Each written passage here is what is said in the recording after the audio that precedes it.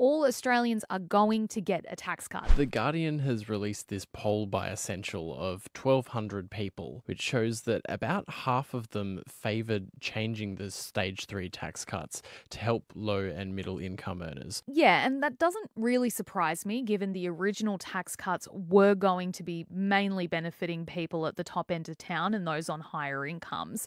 Look, what would have happened under the original changes is that there would have been a flat rate of 30% tax on anyone earning between $45,000 a year and $200,000 a year. The problem is that Anthony Albanese and a number of his ministers had promised a number of times that they were going to keep the tax cuts as legislated by Scott Morrison and his government in 2019. Yeah, but as we know, last week he broke that promise, and the new plan is to reduce the tax cut for people on higher incomes and to give everyone a tax cut of some kind. Now, it's a pretty dangerous gamble, I would say, to break a political promise in Australia. We saw what happened with Julia Gillard, the carbon tax, Tony Abbott, the budget cuts.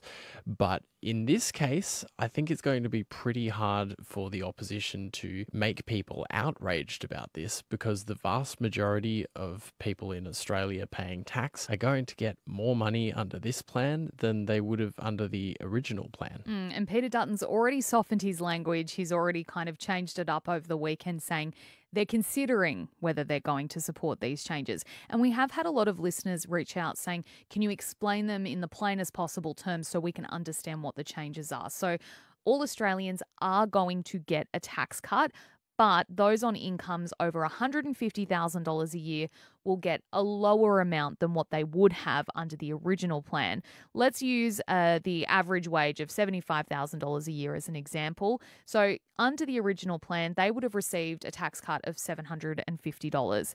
Under the new plan, they're going to get back $1,600. So that's more than doubling what the original stage 3 tax cut promised was. On the other end of the spectrum, let's say you earn $200,000 a year and anyone earning that or over makes up about 5% of the Australian population, you would have received $9,100 under the stage 3 tax cuts that were legislated, but under Labor's amendments to the legislation, it'll now be $4,500. So again, still a cut, just less. However, it is more for low and middle income earners. And as you said, I don't know how the coalition is going to go trying to convince voters that this is a bad move when majority of people are going to get more money.